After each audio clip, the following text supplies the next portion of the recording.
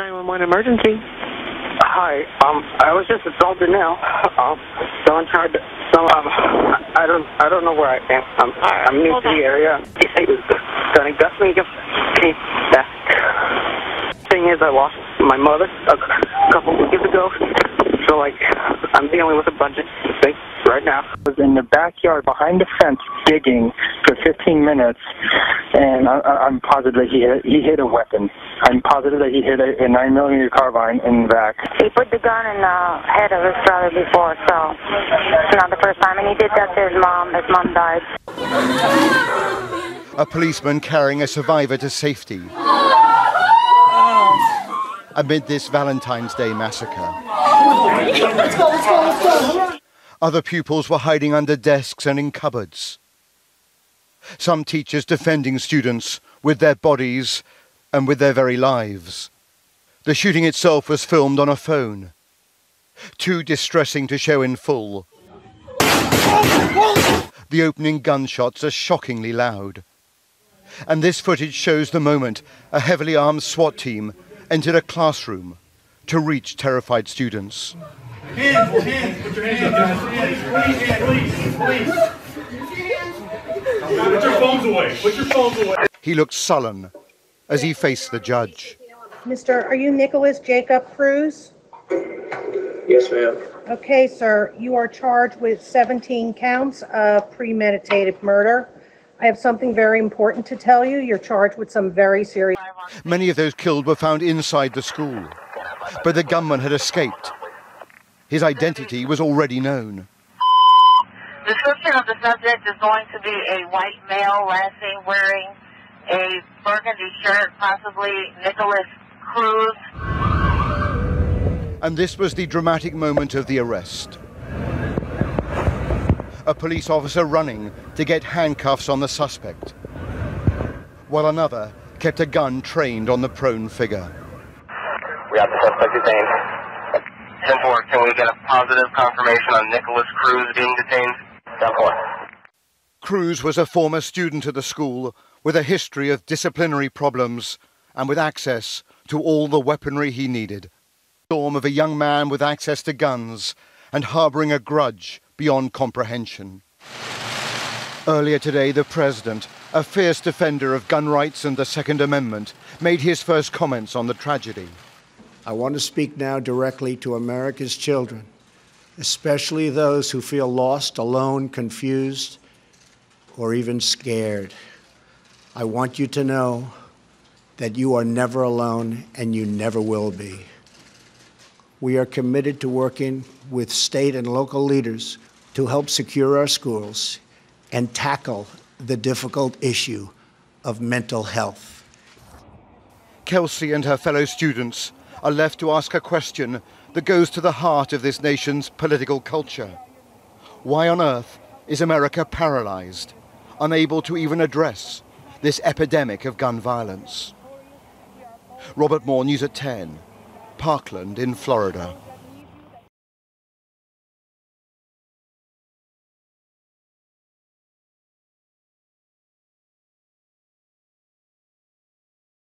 Found a little bit more on the tip.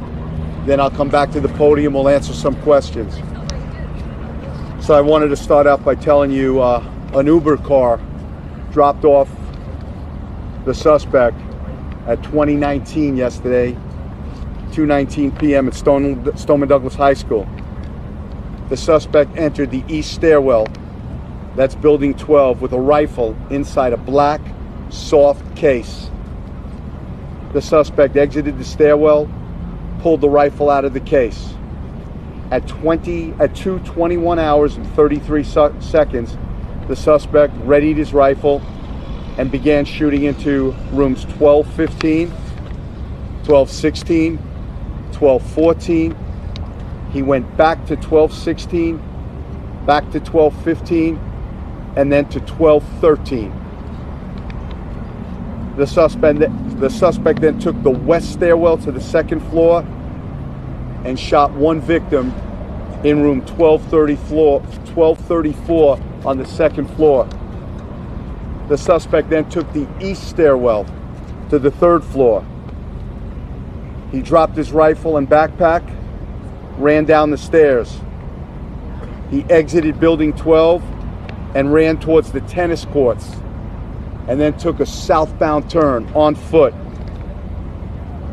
The suspect crossed fields and ran west, along with others who were fleeing, and tried to mix in with the group that were running away, fearing for their lives. The suspect arrived at the Walmart store. He bought a drink at the Subway and then left the Walmart on foot. The suspect went to McDonald's, sat down for a short period of time. This was at 3:01 p.m. and he left on foot. At 3:41 p.m., 40 minutes after he departed from the McDonald's, the suspect was detained at 4700 Wyndham Lakes Drive in Coral Springs by an officer from the Coconut Creek Police Department. He was taken into custody without incident. Today, we've interviewed between the FBI, the Broward Sheriff's Office, and a significant amount of investigators from many other agencies, FDLE, a lot of local law enforcement. So over 2,000 people were interviewed, and we continue. This is a fluid investigation. We have so many facts coming in, some true, some unsubstantiated, some rumors. It's going to take a lot of time to sift through what's true, what's accurate, and what's not. I wanted to honor the deceased victims of this horrific killing. I'm going to do my best to pronounce the names accurately. Please forgive me if I don't pronounce the names exactly how the families do, but I thought it's very important. I want to pay homage to these families and to the victims. Carmen Schentrup, Meadow Pollock, Peter Wang, Nicholas Dworet, Christopher Hickson, my very, very, very special friend who I'll miss, Aaron Feiss, Luke Hoyer, Alana Petty, Jamie Gutenberg, Martin Duque Anguiano, Alyssa Al-Hadef, Helena Ramsey, Scott Beagle, Joaquin Oliver, Carol Loughran, Gina Montalto, and Alexander Schachter. May they rest in peace, and may God comfort their families. At this time, Special Agent in charge of ATF, Peter Friselli, will speak about the firearm. Good afternoon. On behalf of the men and women from ATF, I want to extend my condolences to the families of the victims and to the people of the community. And I also ask that you keep in your thoughts and prayers the first responders who responded out to this scene. 30 plus years in law enforcement, I can tell you it was a difficult one. The firearm that was utilized in this event was purchased lawfully here in the state of Florida just short of a year ago by the individual who was charged with this crime.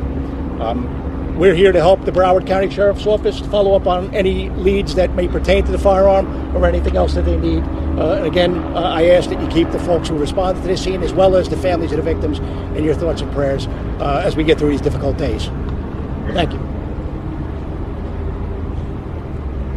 Special Agent in charge Lasky addressed some of the questions you had today about tips received regarding the suspect. Mr. Lasky is going to expound upon some of that information.